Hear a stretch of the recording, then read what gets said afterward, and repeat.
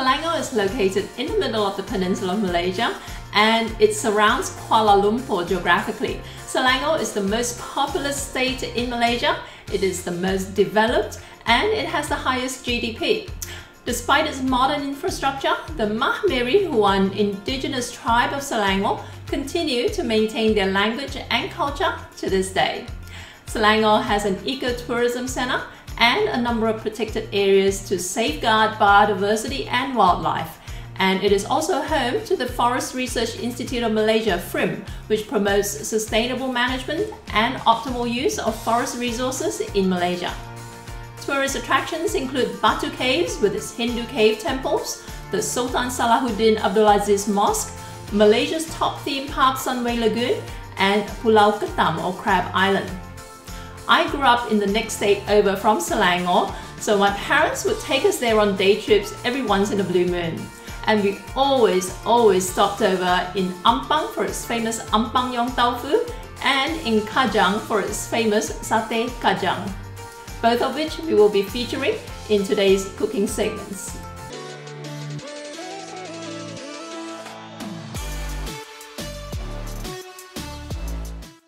Yong Tau Foo literally means a stuffed tofu, but it's not just tofu that gets stuffed, there's all kinds of different vegetables and it's stuffed with a fish paste.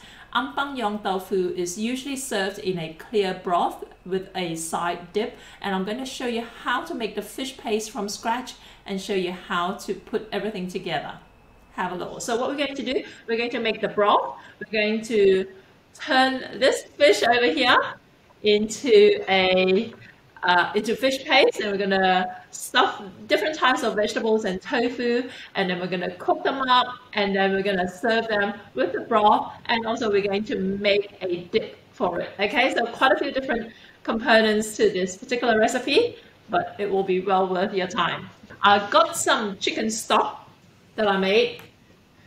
I'm going to use some soya beans. Okay.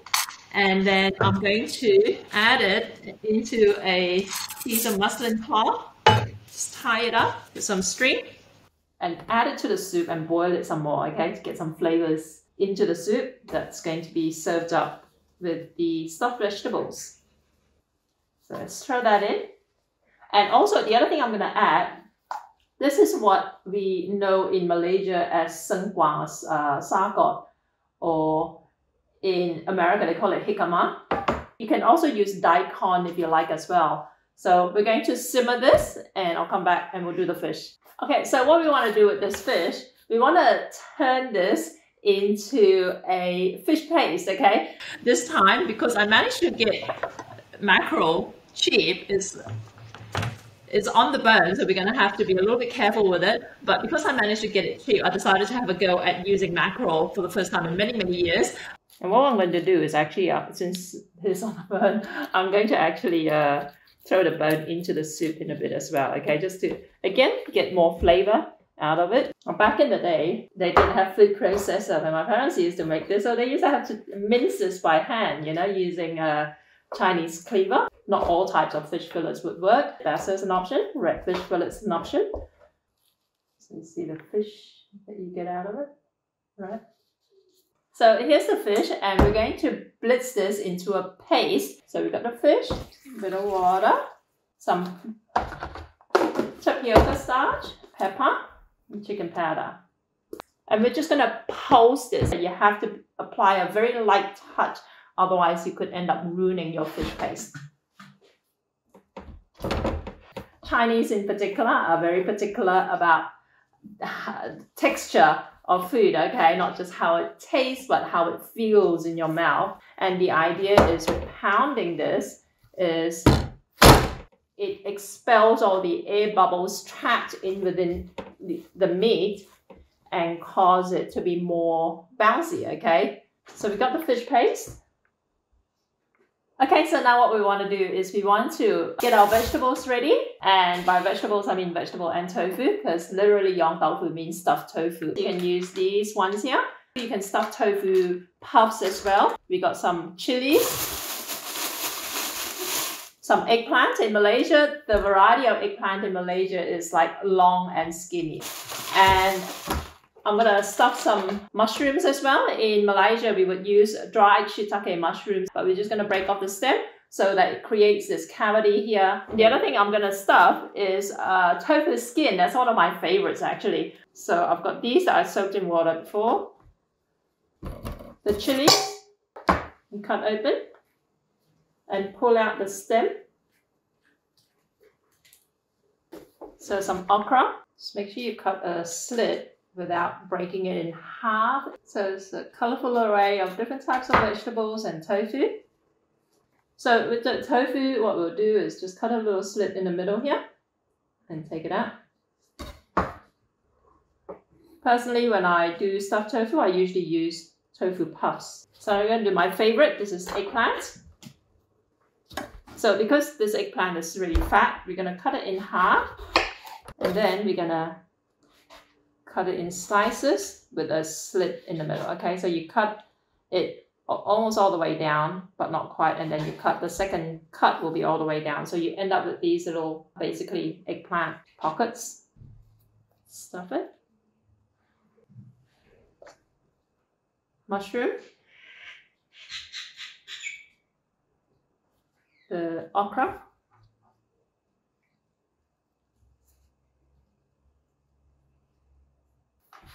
Okay, so we've got some stuffed vegetables, different varieties of vegetables. As far as cooking them, if you were Hakka like me, you will fry all of them. But in Ampang, at Ampang Yong Tau Foo, they would generally be a mixture of poaching and frying. Okay, so what we're going to do is we're going to fry some of them, we're going to poach the rest. Okay, add a bit of oil here.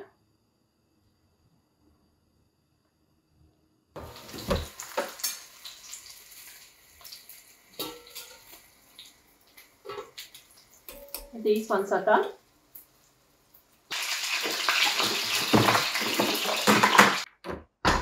So here's some of the stock from the pot from earlier. And we're going to add these in here.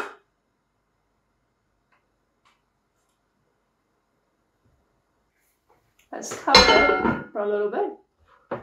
And we'll come back in a second. So what we want to do when this is done, we're going to make some sauce, which is what we call it in Malaysia, tim jiong, which is a sweet sauce, literally. But a lot of people, if you have to make it from scratch, you would use ground bean paste, add some sugar, adjust the seasoning, and it looks brown, right? But here in Australia, you can do the same thing, or a lot of the time we just actually use hoisin sauce. But we would dilute it a little bit, maybe adjust the seasoning, because you're going to find with any kind of Malaysian bottled sauce that the flavors, the intensity of flavors will vary depending on the brand that you buy. You know that it's done when the meat is not, when you press down on it, it resists, okay? If it's still raw, then it would just sink in, whereas if it's cooked, when you press on it, it will resist.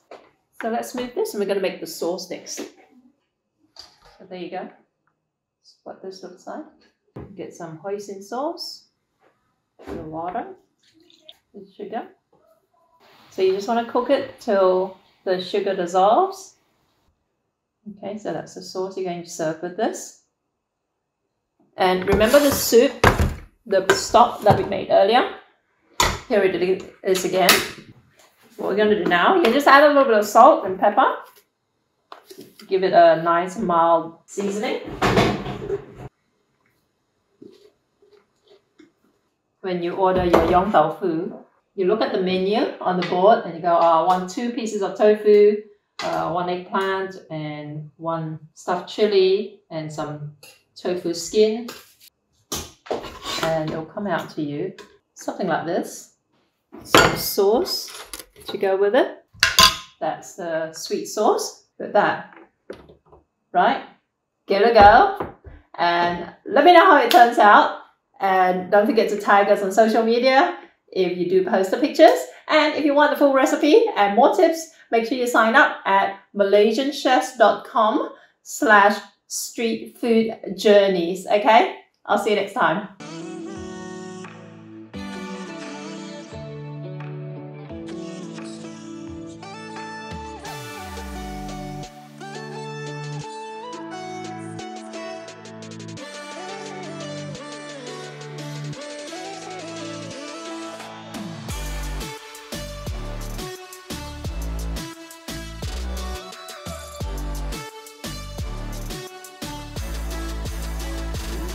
the history begins with the tin mines. Right. So they were working on the tin mines, and then when the little town started, this is where the Yong Tau Foo started back in the 50s and 60s. Right. So everybody came around here just to eat the Yong Tau Foo and the sui cows. You know, we used to come, and they were originally not here. They were in the marketplace further down. Okay. So as a kid, I used to come with my dad. We drove up all the way from Klang just to come and eat Yong Tau Foo. Yeah. And the shops are very small. Right. So now that, you know, they've opened up this area, it's sort of expanded, became very big. Right. So the shops are not like what they used to be, Right. what it is now. So it is so much bigger. Yeah. Everybody in KL comes here to eat Yong Tau Foo. Yeah.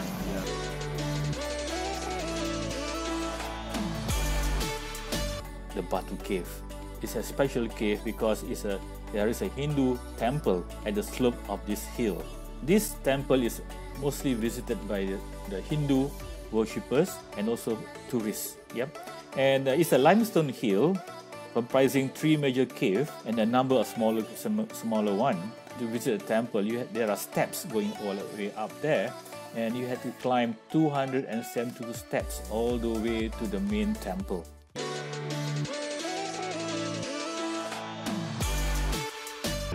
Lots to explore here on Crab Island. So let's go check it out, no? Yeah. All right, let's Go go. walk around, look at the sign. This says Katam. This must say Pulau. I think it's just a squiggle. I think it's a interpretive, artistic thing. Oh my gosh, everywhere, Ivana. Yeah. Hundreds and hundreds of crabs. Everywhere you look. I guess these are baby ones. Not yet. Oh, these two are having a sword fight. Whoa, they're fighting each other.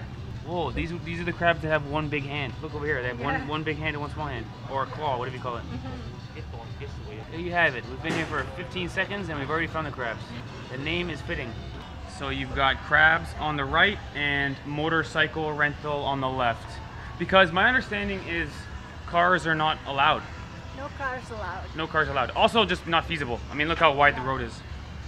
So it's not practical, but also not allowed. Yeah. All right, let's go explore. Lots of businesses, yes. The economic powerhouse of the island. Yeah. Stores, shops. Yeah, shops, Restaurants. restaurants. Electronics shop. No way. Oh yeah. Very interesting. Man, these small little islands make me feel right at home. You know, I know I'm a tourist, but in a different city, you can be scared. In a different little island, you feel like right at home. Yeah. You know? I think I'm the only white guy on the whole island today.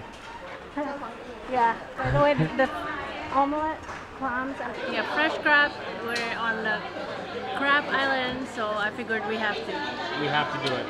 Yeah, they Okay. also have like different menus, different types of crabs. Salted Sure. egg, chili, what else? Sweet and sour, steamed crab, curry crab. So what made you choose chili crab? She recommended it. You asked what she wants. Yeah. That's what I would do too. Good idea. I was just washing my hands, come out, and Yvonne says, I already ordered. I said, okay. Yeah, so that's what we get. So now, do you know how to eat a crab? I have no idea how to eat crab. Okay, boom, ready. What are you drinking? Tea. Chrysanthemum tea. Hey. Cool. All right, let's eat. Woo! Dun, dun, dun, dun, dun, dun. I don't know how to break this, man. So they'll Dude, I've never had this in my life. Look at this. give me a tool. When I had crab, it was just crab's legs. It wasn't claws. Ooh, still hot. I don't remember much. I remember I was young, my friend's house, and I remember just filling up on salad and rice. So I couldn't eat the crab legs. Very soft. So this is fresh crab, Yeah, locally caught. I think so. Wow. Must be. It's Crab Island. It's Crab Island. Yeah, if they're flying in crab to Crab Island, I'd be like, come on, guys. Okay, there you have it. So, Ivana, based on your crab experience, is this worth 80 ringgits? Yes.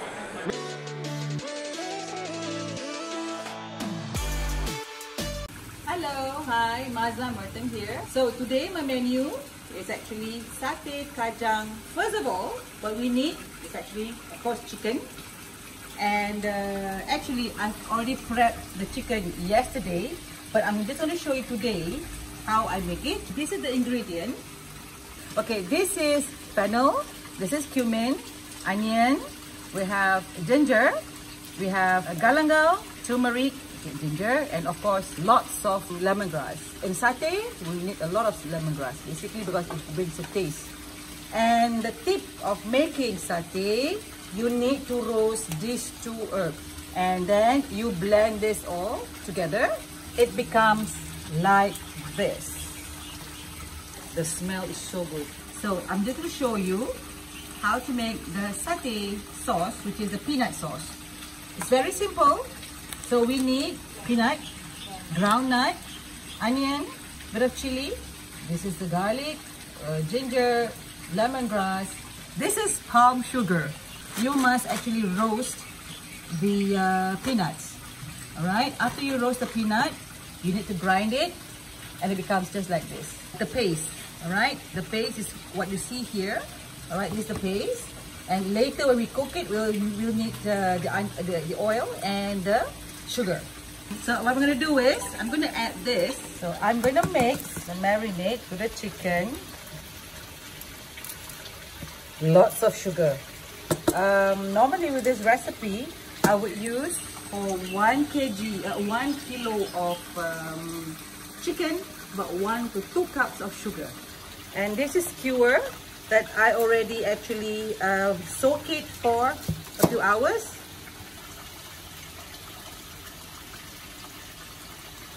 So you cut the chicken to cubes so it's easy for you to take it to this skewer. Just like that. Okay. So now I'm going to proceed to the next one, how to make the satay sauce. Okay. The ground nut, you're going to roast it for a while. Yeah. And then you're going to grind it and it becomes like this. Okay. And then all these herbs except the palm sugar, you're going to grind it and it turns out like this. Okay. Let's start. Some oil. First, let's cook this one.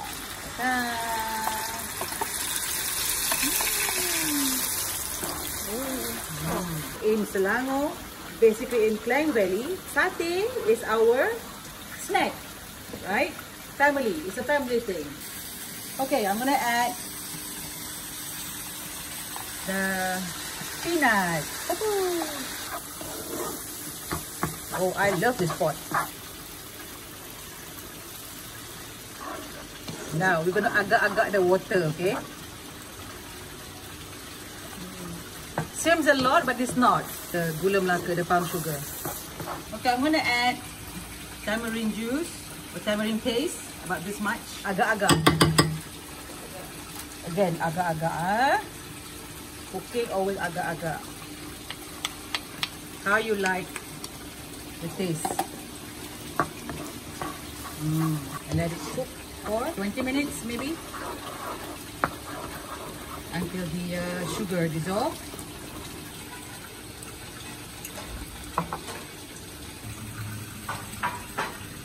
Let's go see our satay.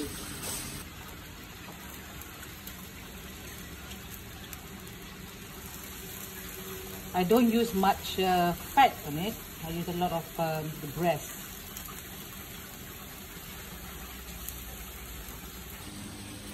So when we cook the satay, normally, yeah, we use oil and the lemongrass to infuse, and then of course this one to just dab on it. The more oil you use, the nicer it is. This one looks ready, it's a bit brown. We'll do a this sauce is very simple. We can eat it with baguette, you know. I'm going to show you how I serve it, okay? So now the satay is ready, and this is how it looks like. There you go. And we'll have it with the nasi ipit, rice cake, bit of onion, bit of cucumber, the satay, and last but not least the satay sauce. Enjoy the Satay Kajang. Bye!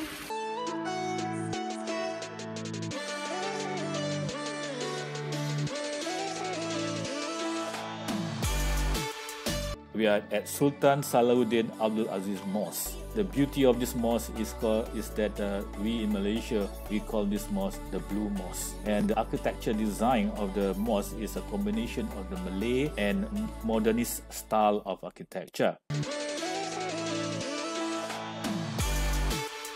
All right, here we are, guys. Check out this satay. We've got 4 different types of meat. Goat, which we have tried before. Rabbit. 2 ostrich satays, which is amazing, as well as duck. So we've got a delicious meal here. We are just getting back to KL from Malacca, from Hari Raya.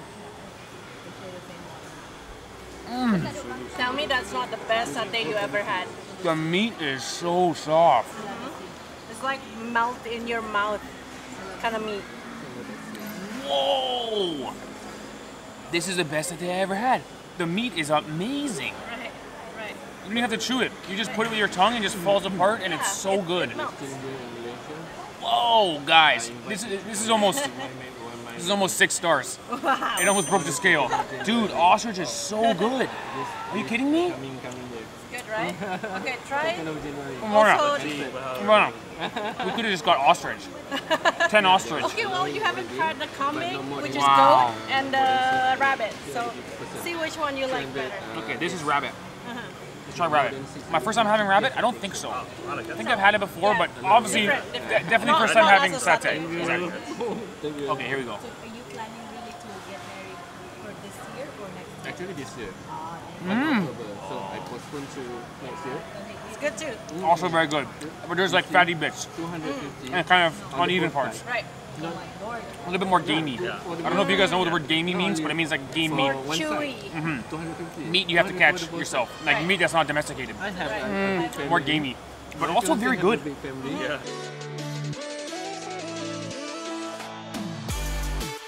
So we are in Kampung Kuantan. We are going to see the fireflies. But remember, to visit fireflies at Kampung Kuantan must go at night. It's not during the daytime. Kampung Kuantan is around 60 kilometers away from Kuala Lumpur and also in the state of Selangor.